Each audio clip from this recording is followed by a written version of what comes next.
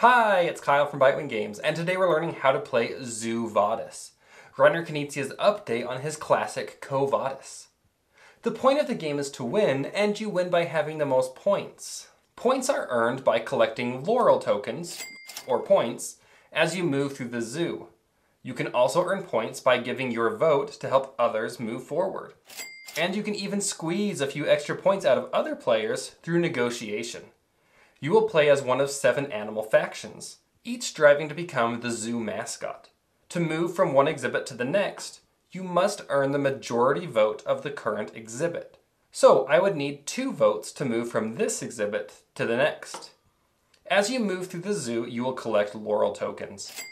Once the star exhibit is full, the game ends and the player with the most points wins. But there is a catch. You only qualify for victory as the zoo mascot if you have at least one of your characters in the star exhibit. Let's take a look at the setup. Set out the double-sided board on the proper side for the number of players. Place a peacock figure on each depicted space for the number of players. Each player selects an animal, taking the player screen, 2 ability tiles, and 6 animals. Each player takes 2 1-value Laurels. Place the remaining 1-value Laurels next to the board. And this is the deluxe version with the clay coins. Yours might just have the cardboard cutouts, but it's the same thing. The remaining Laurel tokens of other values should be placed in the cloth bag. Shake the bag well and draw and place a Laurel token face up onto the designated spaces on the board. Place the Zookeeper on top of the Laurel token directly below the star exhibit.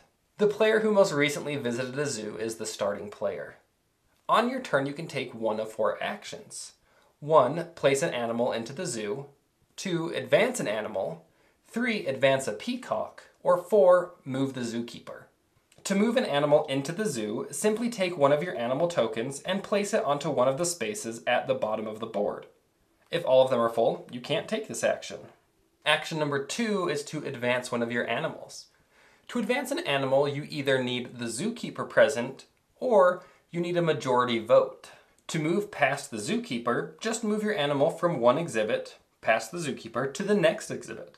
The downside here, he is covering the Laurel token, so you don't earn any points. The other, more common way of moving is by getting the majority of votes. Each exhibit has a number of seats. To move, you need a majority of seat votes. So to move from this exhibit, I need 2 out of 3 votes, regardless of the number of figures in that exhibit. To move from this exhibit, I just need 1 vote, my own. So this movement is automatic. So if I'm the Armadillo player and I want to move from this exhibit to the next, I need 3 votes.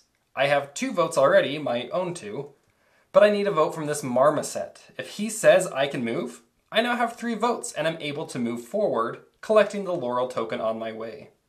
If that Marmoset wouldn't have voted me through, I wouldn't lose my turn, I just have to select a different character to try to move forward or a different action entirely. So why would that Marmoset vote me through? Well, for one, anytime you vote another player through, you get 1 Laurel token from the supply. So the Marmoset gets 1 Laurel. But maybe the Marmoset is feeling a bit greedy and says she'll only vote me through if I give her an additional Laurel. Or she could say she'll vote me through here if I vote her through in another exhibit. So what can you trade? You can trade Laurels. You can trade promises of future votes, or promises to move or not move the Zookeeper. Really, anything is game here. The only binding contract is one that could be fulfilled immediately. So if I say, vote me through and I'll give you 2 Laurels, I have to do that because I can give you the 2 Laurels now. But if I say, vote me through here and I'll vote you through there, well, we'll see what happens. There's no binding promises there. But what about the peacocks? Where do they come into effect? Sometimes you can't convince a player to help vote you through, but the peacocks are always there and they're consistent, if not a little greedy. You can bribe a peacock in your exhibit to earn their vote, but they require a 2-value Laurel token or higher. 2 single Laurel tokens won't do. It must be value 2 or higher. This bribed token is returned back to the box, and they don't give change. As far as the movement, it's quite simple. You can only move your player piece forward along the main paths into an exhibit that has an empty seat. If you cross a path with a Laurel token, it's yours. So no backward movement, no moving through tunnels, No skipping exhibits.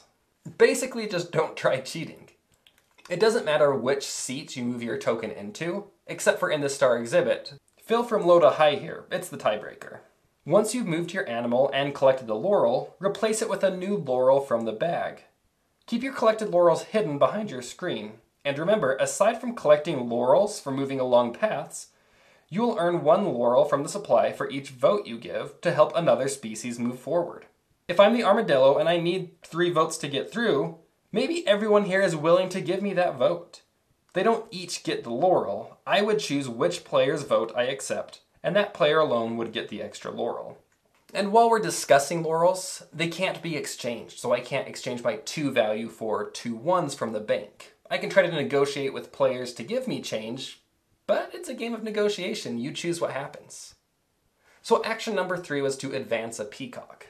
Peacocks move just like normal animals, but they don't collect tokens and they don't need majority of votes. They are an excellent tool to help yourself or hinder others. Each time you move a peacock, you will earn a 1 laurel token. The 4th action is to move the Zookeeper. You may move the Zookeeper to any other laurel token on the board, stacking him on top of that laurel.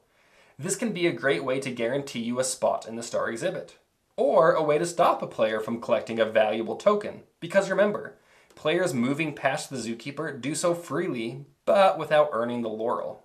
So that's the game, mostly. The last thing is the animal abilities. Each animal has 2 animal ability tokens, and each faction is a slightly different ability.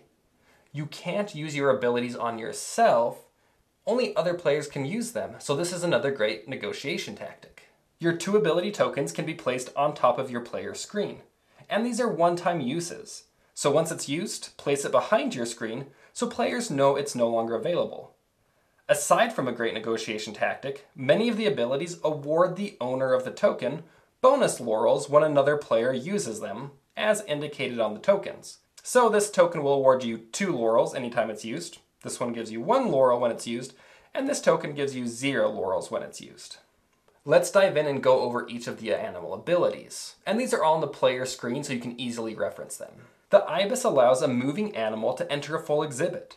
So as the armadillo, I could use this ability to move onto the board if this dang marmoset won't get out of the way. And the Ibis player will earn 2 laurels when I use their token.